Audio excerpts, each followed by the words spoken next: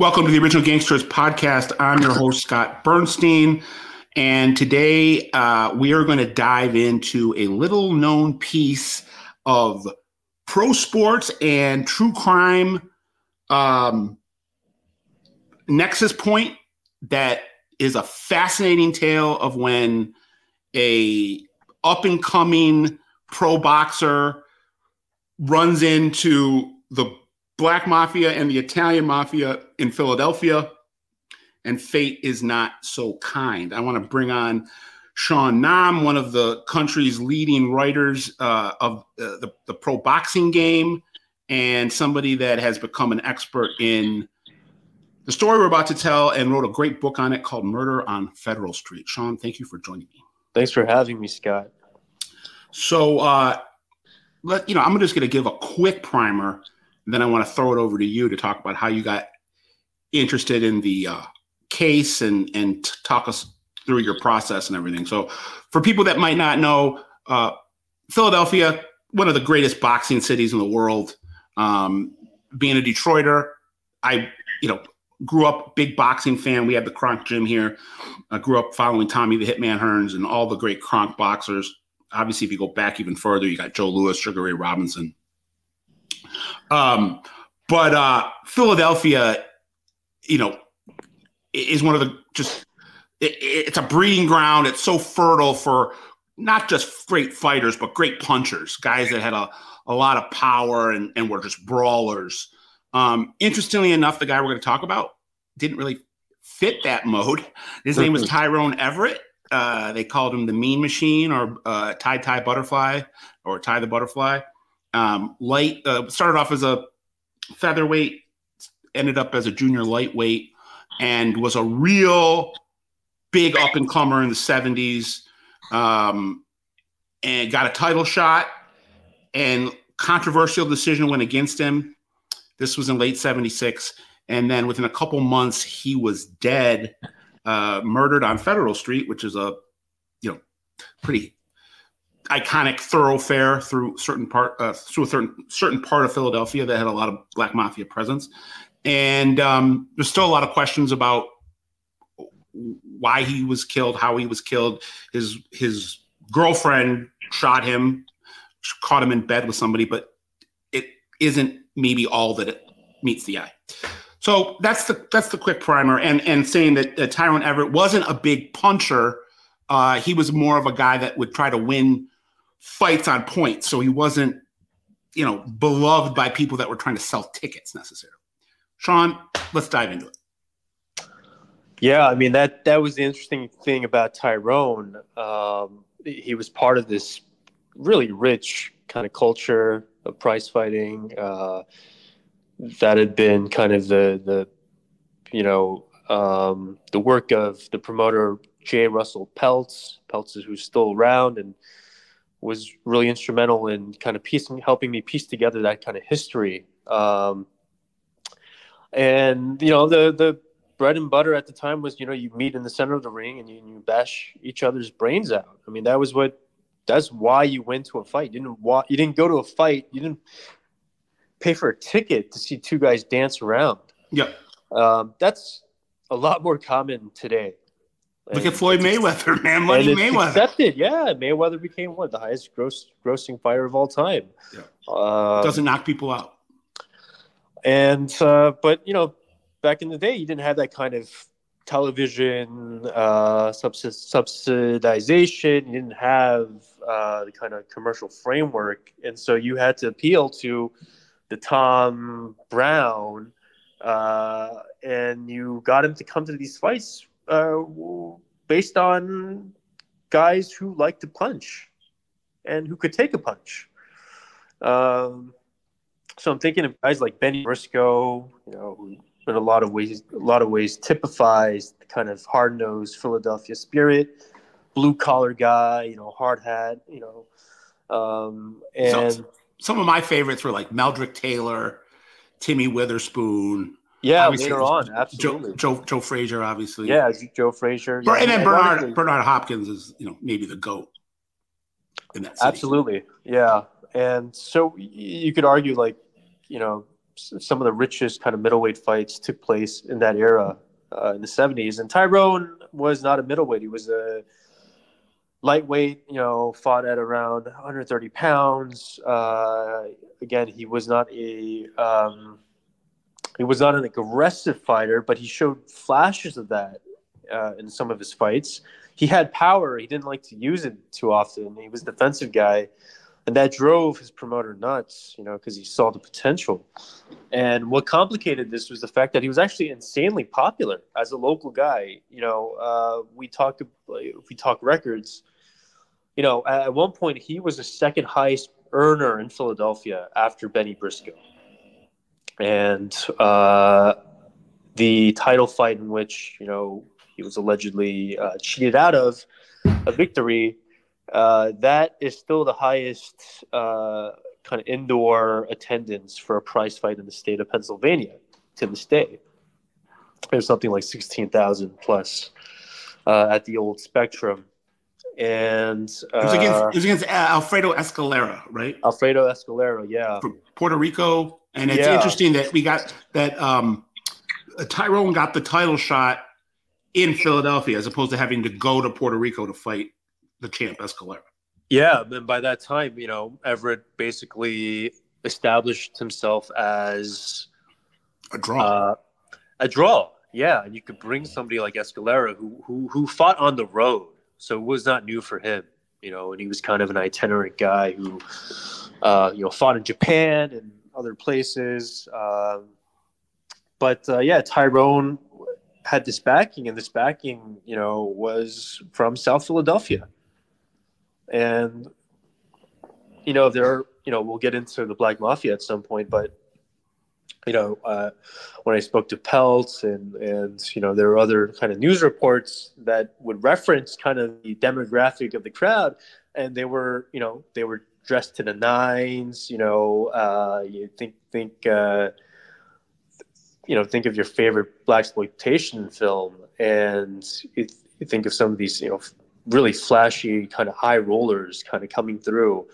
And, Peltz told me, that was, we knew that Everett had kind of his street affiliations and friends, and they all showed up, and, they made a point of really supporting their guy. And so, it's not enough to say that he was a fighter who was talented. He was a popular fighter. And,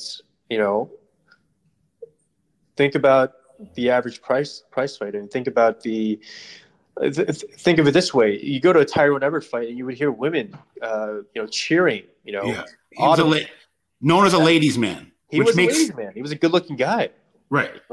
Which makes his demise even stranger. We'll get into that in a second. Yeah. Just for before we get into some of the meteor stuff, let's give some context. And you've already started to color it up, but in Philadelphia, in pro boxing at this time in the 70s, the Mafia controlled the whole thing, or virtually the whole thing. They had their claws into the different sanctioning bodies and different regulatory bodies. So in Philadelphia, you had some real famous gangster / boxing puppeteers. Frankie Carbo, Blinky Palermo are two of the most legendary. And they were in the middle of some of this. And there was a guy named Anthony Ferrante, who they called Tony Meats. He was a big boxing guy. And then I'm going to turn it over to you. Then you had the Philadelphia Black Mafia guys that worked with the Italians, but it seemed like, from reading your book and from doing a little bit of due diligence on my part, it seemed like Tyrone Everett was dabbling on the side, fronting some of these Philly Black Mafia guys money for drug transactions and so forth. So you had this milieu of criminality that kind of surrounded Tyrone Everett. Now, Sean, take it over. Yeah, well, I would say that by the time the 70s rolls around, so you're referencing the mob influence on boxing. But after what is the early '60s, after the Kefauver Senate hearings, Mm-hmm. it's considered that by that time, the organized crime groups that controlled boxing were basically gone. But Okay, so this was a time when they had lesser if they were, influence. I mean, by the time Tyrone comes up on the scene, Russell Peltz, for somebody who's getting into boxing as a former journalist, he thinks the mob is a thing of the past. It's their, it's what you see in film noirs. It's, that's a thing of the past. So, but is that true? I mean, that kind of flies against some of my research that had the mafia involved all the way. I would say by the 90s they were out, but in the 70s and 80s they might not have held the weight that they held up and through the 50s and 60s. Exactly. And I think like the kind of maybe the broad stroke, the kind of visibility that they had in any case wasn't as apparent. Pronounced. But you're right, though, that Frankie Carbo, obviously, but the main guy is Palermo, who crawls back into boxing in the '70s, and I mentioned this title fight. That's where Peltz recalls seeing Palermo at the airport after the fight, and there was a controversial judge in the fight who scored it against Tyrone. And he said you could buy this guy for a cup of coffee.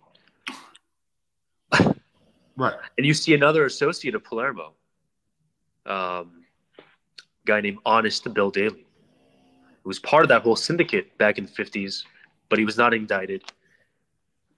And he is also part of this picture. And so, yeah. This fight took... gone? Definitely not.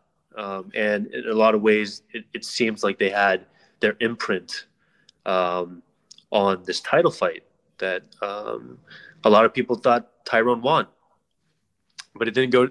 It didn't go his way. We should let people know the fight was on November 30th, 1976. We said it was at the Spectrum. It was for the WBC junior lightweight championship belt. Alfredo Escalera versus Tyrone Everett, who at the time was undefeated. Yeah. This was a week or two after the premiere of Rocky, right? Which is a kind of cool. It's noteworthy because Rocky took place in Philadelphia. I can imagine the place was just it already would have been buzzy, but you add the Rocky element into it. You must have been able to cut the tension with a knife. It must have been electric. Yeah. So this happens, and everybody's devastated. Peltz, Tyrone's manager, Frank Gelb, who interestingly would later become kind of the head guy at Atlantic City for boxing fights when Atlantic City started coming into the picture. And they were just, stunned. And Peltz at the time was, he would admit that he was naive. He thought they had done their research on the judges. There was no way that the hometown judge would score it against Everett. It was kind of this wink thing that you figured, if it got close, our guy would take care of us. It's almost kind of an unwritten rule in boxing in a way. But the fact is that Tyrone, if you look at the film, and I believe there's footage of it back up on YouTube, it's pretty clearly a win for him. He kind of handled this guy the way that he does best, which is kind of the box on the outside and counter him. And so when, after this kind of debacle, it's kind of, I think I call it a stain in kind of the Philadelphia boxing scene. And, it's only 6 months later that, he's found on the second floor of his girlfriend's house on Federal Street, bloodied, bullet rammed up his nose. He died within minutes, according to the coronary report. So May 26th, 1977. Yeah. So you had these two kind of tragedies for a fighter who was all of 24 or 23. A lot of people thought might have had a good chance to make it to the Hall of Fame. He's just getting started. He's one of those great what could have been stories. He's probably the fighter from the City of Brotherly Love that is the most legendary fighter that nobody knows about. Maybe even before becoming a legend, but had the trajectory to become a legend in a legendary fight city. I talked to over the last couple of weeks. I've talked to a couple of people that you bring him up, and if you're from Philadelphia, you're a boxing fan, you immediately know who he was. I didn't know who he was until I picked up Sean's book last year. Yeah. So it's interesting that the notoriety that he had locally compared to what could have been on a national level. But it's also noteworthy to say that he won 2 fights after the fight against Escalera. So in those 6 months, he actually fought again and won. And he had set up a rematch with Escalera. It was going to be in Puerto Rico. Right. And that was to be promoted by Don King. Right. Who had gotten control of Escalera at that point. And so on one theory, the fixed fight, if you will, for the title fight was a way for Don King to get into the picture, who at the time was doing a lot of things in Puerto Rico, and it was like a battle between Don King and then you had Bob Arum, who was Ali's kind of first promoter eventual promoter. So yeah, I mean, you're not alone. I would talk to fighters. I would talk to so-called hardcore fans, and this name was simply not registering. And as I was going through my research, you realize this guy was a big deal. And if you were in boxing circles at the time, there's no way you didn't know this guy. And again, I start the book off painting a portrait of the funeral scene, and it is complete chaos. There reported, several thousand people kind of out in the streets, milling around, and you had all the bigwigs in town. You had Rizzo. You had Frank Rizzo, the police chief. Yeah, you have Frank Rizzo. You had Joe Frazier. You had some big names come through and pay respect. Also, Philadelphia Black Mafia guys were at the funeral. I imagine so. Yeah, I talked to some people. They said that there was. Oh, there you go. Yeah. Maybe we need to talk. Yeah. But yeah, so I guess for your readers, when I'm writing the story, I don't make the connection yet between this possible affiliation with the Black Mafia until later on. And when I do, that's when I realize, okay, we've got something here because we can bring something new to the table, because the story about Tyrone Everett had always been, okay, the streets got a hold of him. He couldn't get out of the streets. He was like Hector Camacho. It was the same kind of circumstance. And I always wondered, like, so what does that mean? What did that entail? And so the Black Mafia for me was a way to put kind of a face to this faceless entity. There had been a lot of, I think, misconceptions about how he died, that he was in bed necessarily with another man. And those are details that came out from the kind of prosecution, from the defense side. And so I thought, okay, well, how did I stumble on this? Well, I think there are a couple of things. Ricardo McKendrick. Yeah, so that's let people know that. Sorry to interrupt you, Sean. But No.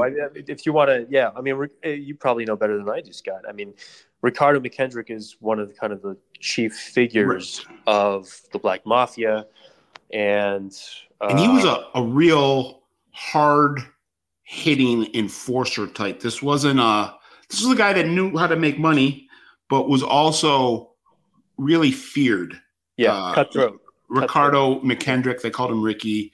Some people called him, I think, Slick Rick or Big Rick. Yeah. And he was like somebody that was in the inner circle with Sam Christian and Ron Harvey, who were the founders of Black Mafia family. And when Sam Christian died at some point in the last 10 years, McKendrick, who's still around, was one of his pallbearers.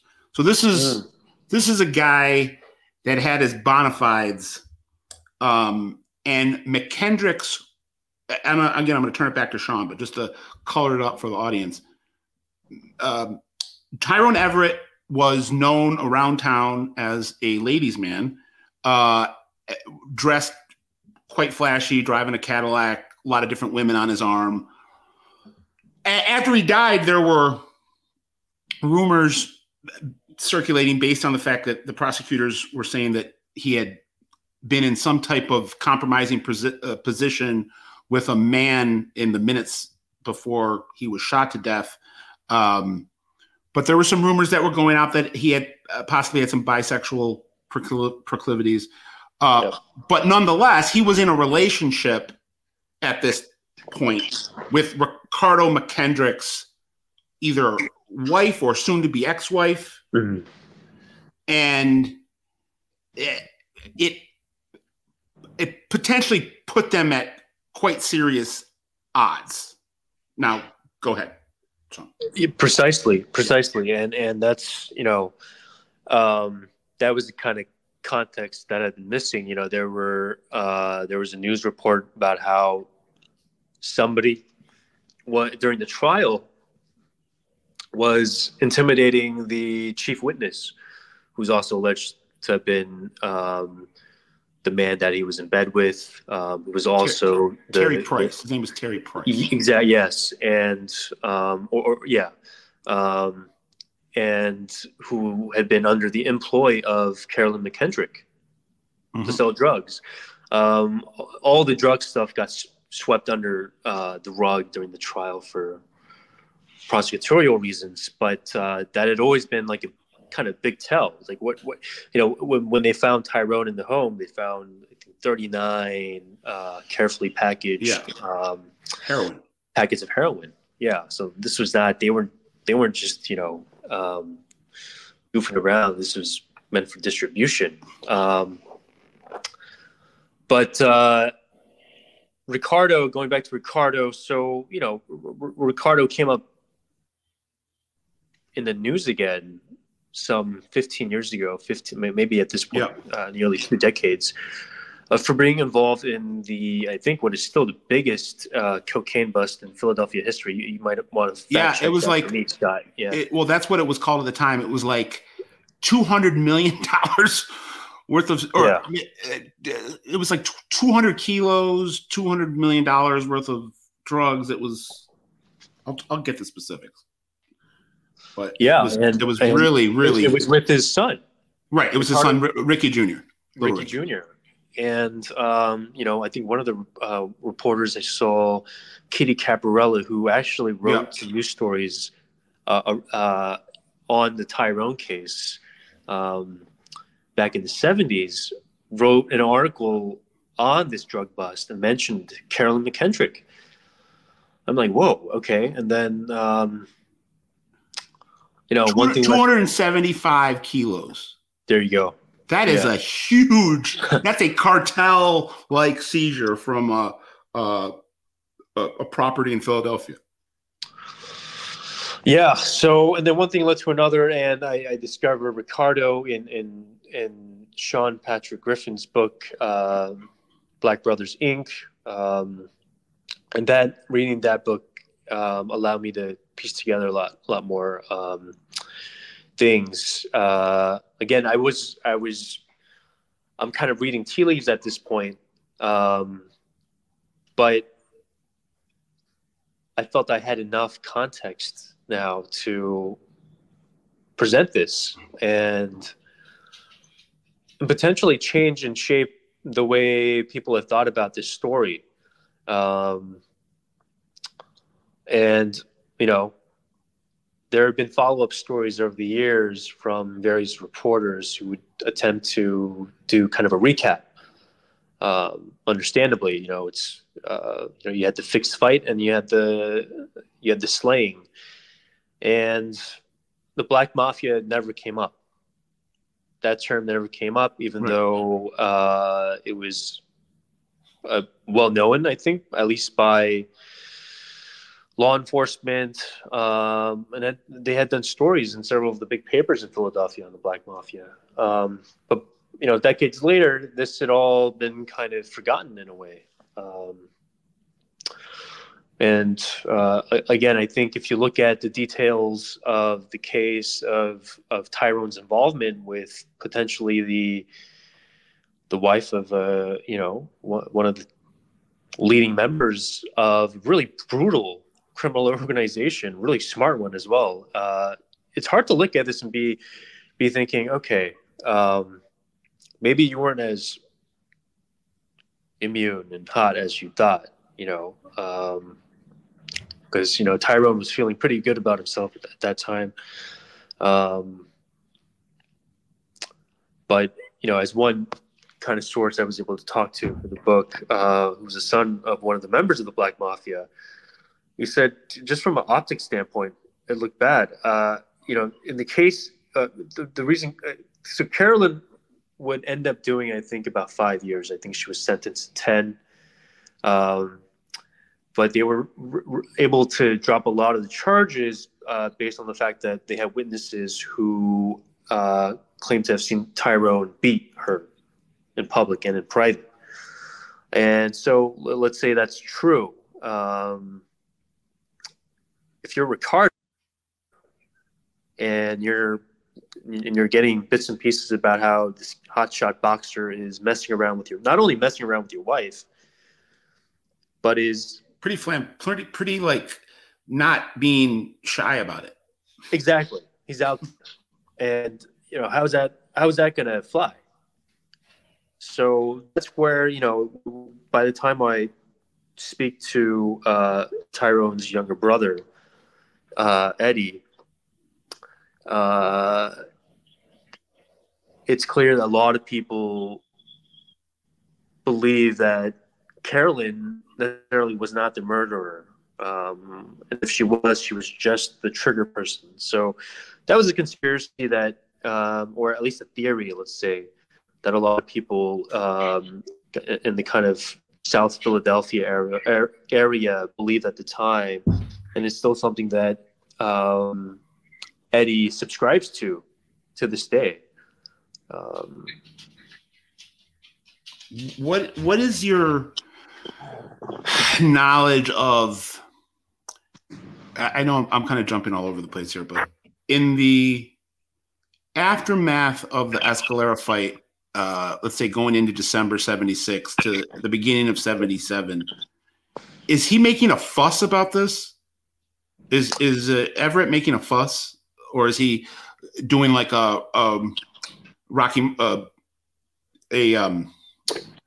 Raging Bull, where he kind of knew he had to, as much as he was opposed to it, he knew he had to swallow the loss in a fixed fight in order to get the championship in the next fight? Yeah, it's interesting. You know, early on, it seems like he takes this pretty well, and he's pretty placid, almost unusually so. But later on, there's a reporter, a guy named Tom Cushman, who's kind of the boxing beat writer for the Daily News at the time, a great writer, who really chronicled that era extraordinarily well. And he brings up a meeting that he had with Tyrone, I think the day before he died. and how Tyrone was basically believed he thought there was a compromised judge in his locker room at the night of the fight, and a quick switch was made from one judge to another, and it was clear that he was still very upset. And there's a different conversation that he had with his manager, Frank Gelb, where he tells Gelb, listen, sometimes you got to get, or I think he's relaying a conversation that he had with Gelb to somebody else. Basically, you got to get dirty sometimes. And that Frank is from Winfield suburbs, a really prosperous suburb of Philadelphia. It's like some things you're just not going to know, and you have to get dirty, and you have to kind of get into the streets, and you have to kind of play them, whoever them is, at their own game. So there's a lot of indication that Tyrone is pretty cynical at this point, and maybe thinks he needs to, go to a different direction. I know there was also some informant chatter that McKendrick was responsible for a number of, and again, this is all alleged.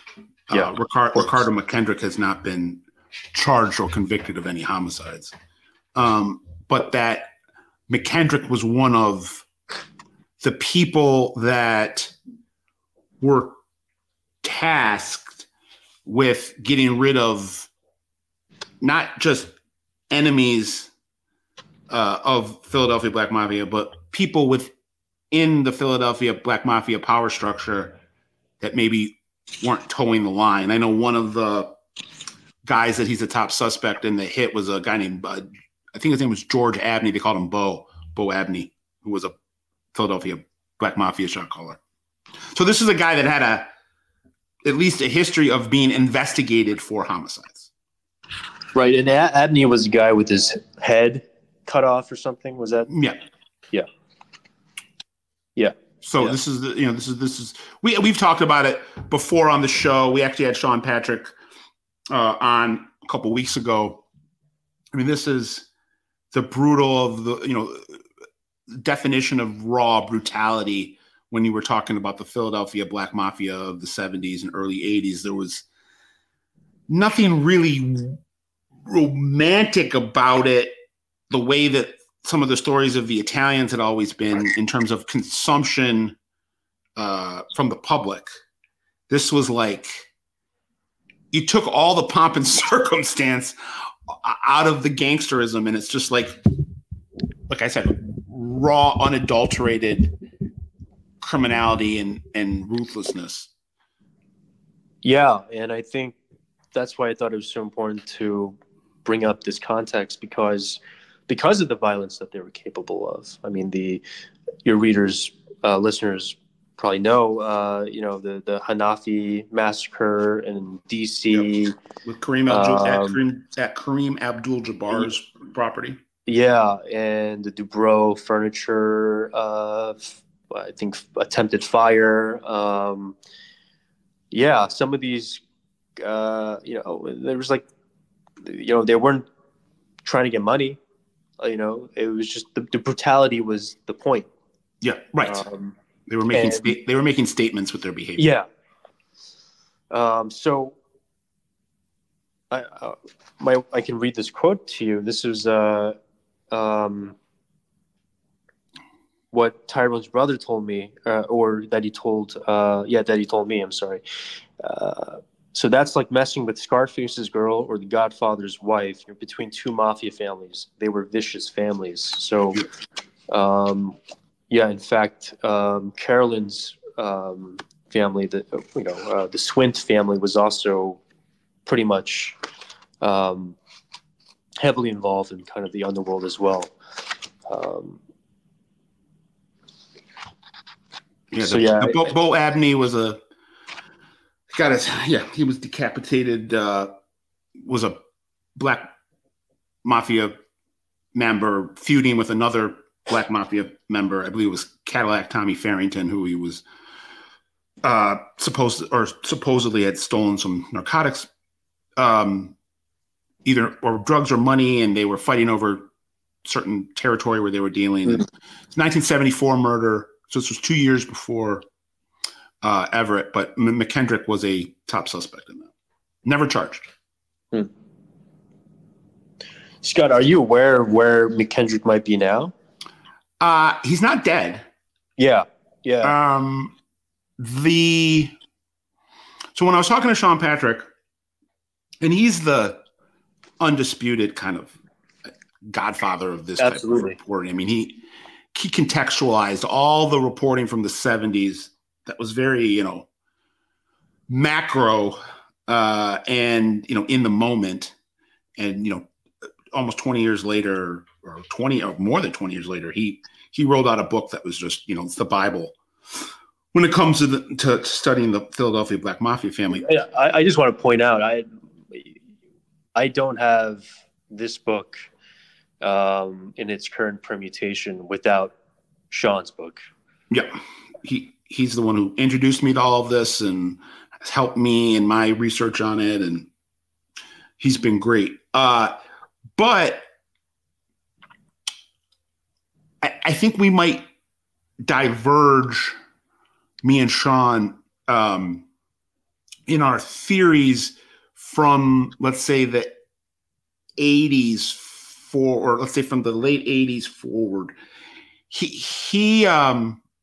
Or let me back that up for a second. Late 90s forward. He's of the opinion, and again, just what I hear is a little bit different from what he hears. So I'm not saying I'm right or that he's wrong. I'm pointing out that we have a little bit of a divergence here. He's kind of saying that, JBM, which was the Junior Black Mafia family, which were the young teenage gophers and errand boys and proteges of the original Philly Black Mafia in the 70s. When all those guys went to prison, Junior Black Mafia, led by these guys that had been mentored by the Philly Black Mafia, popped up and became more of kind of like just a crack or a crack distribution organization more than a fully formatted criminal enterprise. But he kind of says that according to Sean Patrick's research, he says that all of that activity really stopped after the JBM busts. And my research tells me, even though I'm not claiming that there's some giant hierarchical organization left, but I know from my reporting, from talking to, frankly, top guys within the Philadelphia Mafia, both Black and Italian. One, I don't have a problem telling you because he's dead, and it's known that I was trying to, at one point I was authoring his biography. It was Ralph Natale who was the boss of the Philadelphia Mafia in the late 90s, was doing business with them until late in his reign run. So that puts it all the way up into the early 2000s. But I think there are still pockets and smaller crews tangentially connected to other crews that are made up of old JBM guys and possibly some old Philly Black Mafia guys. And again, I don't think it's some type of vertically integrated organization where there's money flowing up and down, but there's still something there. And these guys work with the Italians in some capacity. And I know that there were some points in the late 90s, early 2000s where there was some dust-ups, like potential, I don't want to say war, but there was one incident where some of the Junior Black Mafia guys were upset with the Merlino guys, and they rolled up on Merlino's front porch. When was this? This was 98, 99, maybe early 99, before Joey went to prison. I wrote about it. I'll send it. I'll send it to you when you get off air. Yeah, my understanding comes from Sean's research is that JBM or the Black Mafia, I should say, that by the time it's the mid '80s, they're kind of completely defanged. And I Right. guess, and I'm saying my research doesn't necessarily jive with that. Could just be a timeline thing. I'm not trying to. Again, I defer to Sean and guys like you who are more kind of boots on the ground than I am. But and I guess some of it's semantical too. Like what's considered defanged, what's considered an operational organization. Right. If a bunch of guys from a previous organization are still operating together, are they an organization? Right. So I think some of it's semantical.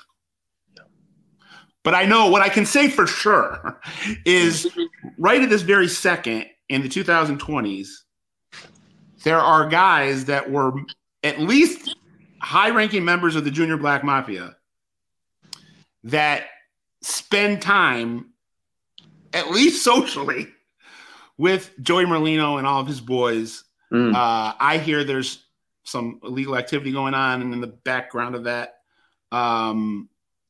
That's neither here nor there, I guess. But Tracy Mason and Benny Goff and some of those other guys, they still hang out with Joey Merlino. And they're not shy about it. You go on social media, you can find pretty recent photos of Tracy Mason and Joey Merlino. Yeah, that must be a completely generational thing, though. Oh yeah, I'm just saying that it's not. If people think that these groups are either gone or opposite or are not intersecting anymore, or people from organizations that used to be aren't intersecting with other current functioning entities like the Merlino I should say the Scarfo Bruno crime family. I think they're mistaken. But again, I would defer to Sean Patrick on most of this stuff. And I think some of what I'm saying could just be timeline distortions, not necessarily that or semantical things, not necessarily that we're disagreeing at the core of the research. Right. But yes, like you said, it wasn't that long ago. I think it was 2008 that the McKendrick senior and junior got caught in that race. So it was 15 years or 16 years ago. Yeah, and my understanding was that they maybe struck a plea deal. I mentioned in the book that I was able to track down Carolyn. Fortunately, we weren't able to have an actual conversation on the record for the book. But that's kind of, in a way, my white whale is to get that side finally. So perhaps down the line. But it is just fascinating how, this group has kind of persisted for so long. And transcend, at least in terms of culture, has transcended. One thing I've never really written about, but I know it's out there. I might write something about it at some point. But Will Smith, the Fresh Prince, he was tied up relatively closely with a JBM boss named Bucky Davis. Bucky got killed at the peak of the crack wars. And what I have written about at length is that, you can trace a lot of the Philadelphia music scene in the 70s, the Philadelphia, the soul sound, and a number of the major Philadelphia R&B soul recording artists were linked business-wise, not illegal business-wise, but legal business-wise, linked to certain members of the Black Mafia family. Or I should say, not BMF, the Philadelphia Black Mafia, specifically Bo Baines, who was a boss. Right. I think is it Bo Baines who appears in the documentary? Bo Baines is the one who took over from Sam and Ron. And he was working at one of the record labels in Philadelphia that was handling some of the artists. Maybe Teddy Pendergrass was one of them. I apologize for missing out on some of the details here. I know one guy was, I think, Stan the Man. Does that own the record label? I'm sorry, I'm going down a rabbit hole here. But these are groups that have intertwined with, pro sports and boxing and music for quite a while. Yeah, actually, I asked Sean about that one time, the Pendergrass connection, because there's like an internet rumor that the Black Mafia was behind his death. Yeah, I don't believe that part of it, but I do believe that he was doing some business with them, like in terms of the recording industry.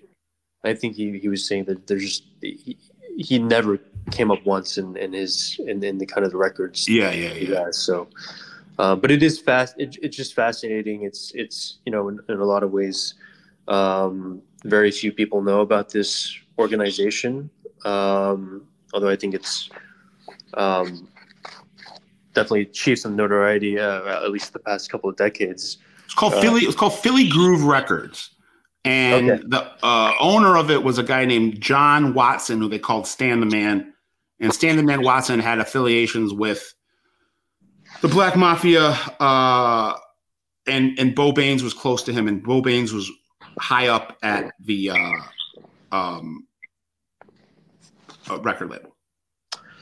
I just want to read a quote from the book, again by a member of one of the Black Mafia founders, or leading members, who kind of grew up with Rick Jr. And knew Ricardo McKendrick. Rick was living in Federal Street basically as a single man, and that was the running joke. He had young women running in and out of his home because Junior had fixed up the place pretty nice. Little Rick put about $50,000 worth of renovation into the house. That's kind of like if you've ever seen the movie Coming to America. It was a beautiful place when I saw the place around 90 to 92. There was a spiral staircase, and we're talking about South Philly row house. This is where Rick Sr. was living. So he had a little palace in the ghetto, essentially. Yeah. It's like gold faucets in a place that barely has water. I believe that was a home. So when the drug bust comes up, they find cash in this house. It was on Federal Street, right?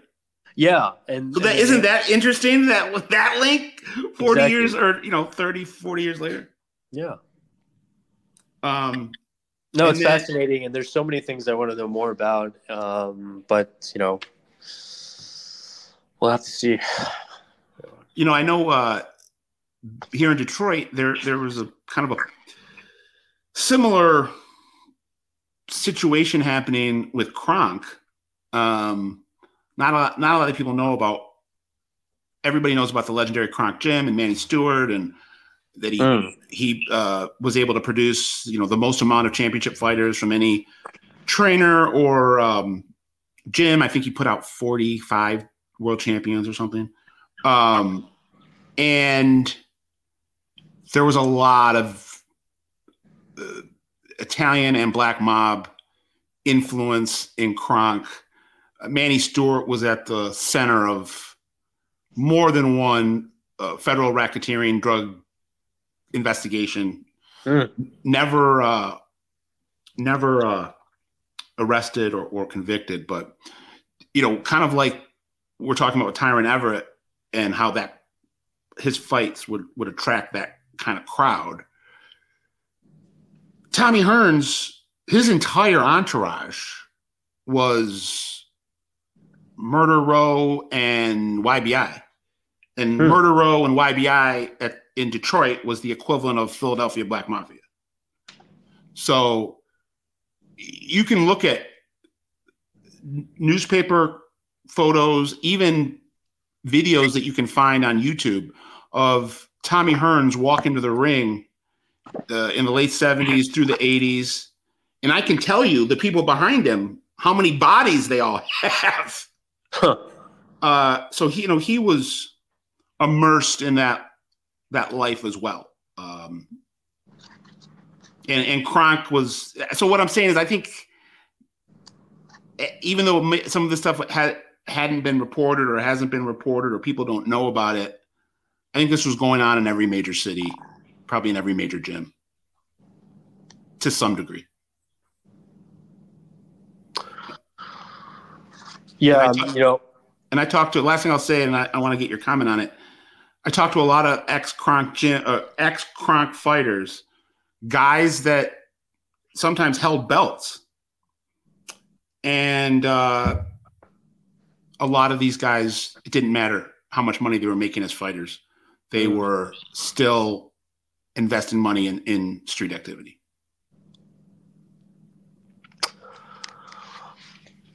That's fascinating. Yeah. I didn't know that about the Kronk connection. Yeah. Again, I don't want to go down this rabbit hole, but Daryl Chambers, God rest his soul, Daryl Dynamite Chambers, major contender,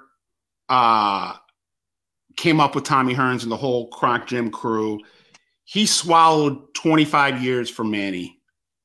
And I got no problem saying that right now. He's dead. Manny's dead. And Daryl died last year. He only got about 3 or 4 years of freedom, but he was the scapegoat for the entire Kronk empire's dirty dealings. They needed a scapegoat. And in the early 90s, after 10 years of investigations into Manny and Tommy Stewart, Manny Stewart and Tommy Hearns, they indicted 3 fighters from Kronk, one of them being a very prominent middleweight champion, Donald, the Lone Star Cobra. Donald Curry. Yeah. And Donald beat the case. The other co-defendant flipped and testified. And Daryl ended up refusing to give the feds what they wanted, which was Manny Stewart and Tommy Hearns. And he had stuff to give them. And Chambers went and got sentenced to life in prison. And I helped, his campaign to get freedom, and got out, lived 3 or 4 years of freedom, and then passed away of a heart attack last year. But he is the poster child for when being a professional boxer dovetails with being a drug dealer and it goes wrong. Just like Tyrone Everett could have been. Yeah.